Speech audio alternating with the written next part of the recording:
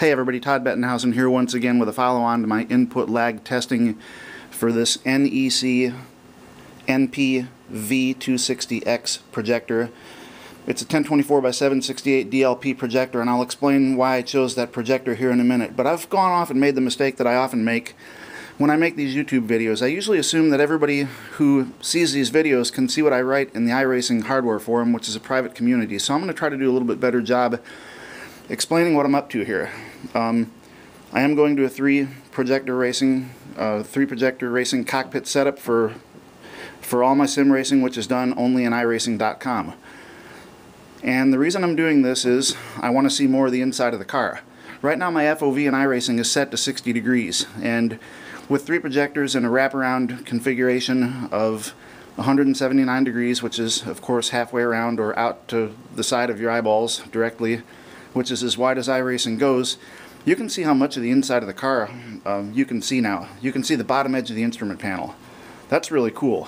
And the mirror, the actual sim-generated rearview mirror is going to show up in all the cars. So I'm really in pursuit of opening up my cockpit, because when you position your displays, whether they be monitors or projectors, at a distance where everything is true size that it would be in real life, these bigger screens get you more open area in your cockpit. You're not all squeezed in there. You're not trying to figure out where to put your wheel, between you and your center display.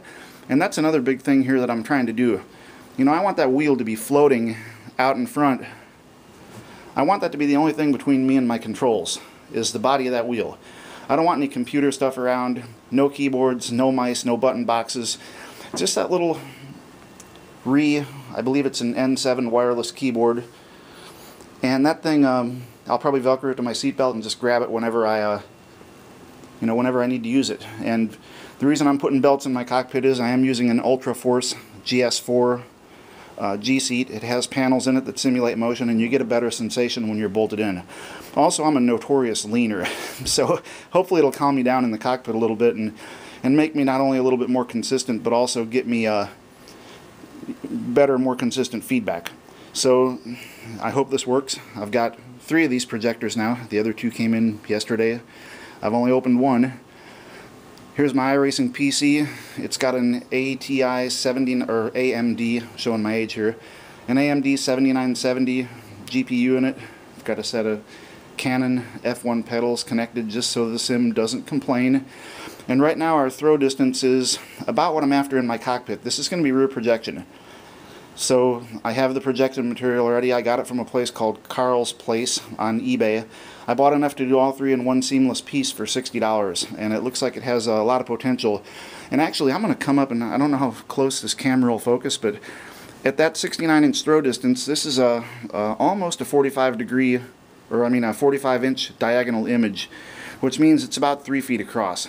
And the reason I'm choosing 3 feet is because I'm building the screen frame out of 80/20, and that's a convenient size that allows my cockpit to be really, really opened up. I may give some thought to tightening the whole thing up, because there's plenty of room to do it. It kind of depends on how, when I model this thing out in SolidWorks. There are going to be two sub-assemblies. The cockpit sub-assembly is just going to hold the steering wheel, the pedals, the shifters, if present, and of course the UltraForce G-Seat. And nothing else to interfere, because we want to see a lot of the inside of this car when I'm driving. The other part of the whole picture is going to be a one-piece screen frame that has projector mounts and all three screens, and of course the projection material on the front side of it. So we're going to go ahead and get ready to do some input lag testing, and this camera that I'm using is an older Sony Bloggy camcorder. It's something that I kind of dusted off. It went overseas with me for 2 years ago, and I haven't touched it since then, but it's ideal for this because it records in 720p at 60 frames per second. And we just did the math. 60 frames per second is just under 17 milliseconds. And when you work all that out, a car travels about 4.9 feet in 1/60th of a second. Now, I know the old 120 hertz argument. I just can't afford to do it. I'd love to, but I've got to start somewhere, and hopefully these laser hybrid projectors will come on the scene, and a couple years from now they'll be cheaper, and I can make that advancement. But what I'm going to do is I'm going to go ahead and put the camera on this tripod here. It's all lined up. I've done a little visual enhancement here. I've got some tape on the wheel now, and I've chosen the Nationwide car, which has a yellow tape on the wheels, so we can get a good look at it. And if I can't find some sort of editing software that allows me to send the slow motion video up to YouTube, encode it in slow motion and send it, and I'd appreciate any help with that you guys out there can offer, I'll go ahead and count the frames of input lag. Actually, I prefer to think of it as output lag because the display outputs behind your inputs to the controls. But input lag seems to have stuck, so we'll go with that. I'll count the frames, and we'll see how laggy this whole setup is. So as soon as I put this on the tripod, Carrie's going to get the room lights for me, and we'll jerk the wheel a couple times, and then we'll look at it frame by frame, and I'll go into YouTube and make a comment about what I see here. And I'm not much into editing, so forgive the sloppiness here, but hey, I do all this stuff in one take. I'm not a videographer. I'm a sim racer. Not very good at either right now. Okay, Carrie, go ahead and get the lights. I'm going to go ahead and zoom in a little bit so we can see that critical area where those two pieces of tape, the one on the screen and the one on the wheel, are darn near lined up. And if we can't count the frames there, I don't know how to do much more objective of a test than this. Keep in mind, this is the sum of everything. If iRacing has a one frame lag in it built in compared to R-Factor, for instance, which I've been told by Neil's a very knowledgeable person, I'm sure most of you know him, we have to kind of build that one frame in. Another thing I wanted to mention is I've got a SIG, that's S-I-I-G, DisplayPort to HDMI adapter in the video chain now. This card has 4 full-size DisplayPort outs on it and 2 HDMIs, a single link and a dual link. My setup's going to be center monitor, which we have here, connected to a full-size DisplayPort via this SIG active adapter. That's important. And active DisplayPort to HDMI adapters used to be pretty difficult to find apparently, but SIG sells this. It was about 40 bucks, and I want to see if there's any input lag generated by the active adapter also, which is why I've set up my entire center screen equipment chain here. So I'm going to sneak over there and I'm going to jerk on the wheel a couple times, and then I'm going to sign off and I'm going to go right about it. Here we go.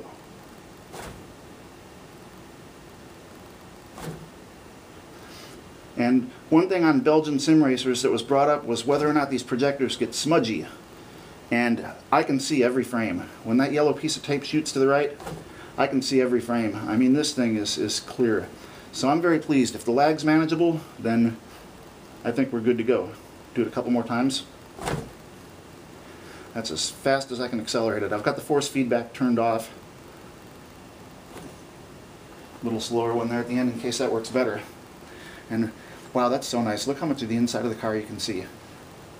The bottom of the instrument panel, I've never seen that before while racing. So these 3 4:3 displays will have a combined aspect ratio of 4:1. If I had 3 16:9 displays wrapping around me to that same 180 degree point, I'd have 5.33 to 1. So I know 1024 by 768 sounds like low resolution, but practically speaking, I'm only going from 1080 to 768 vertical. I'm still, you know, more resolution than 720p vertically, and I just don't think it's going to be too much of a problem. Especially, it seems like AMD here we go again. AMD released a beta driver today for the iFinity 7000 series cards that apparently solves some artifacting problems. That's what's reported in the iRacing forums today.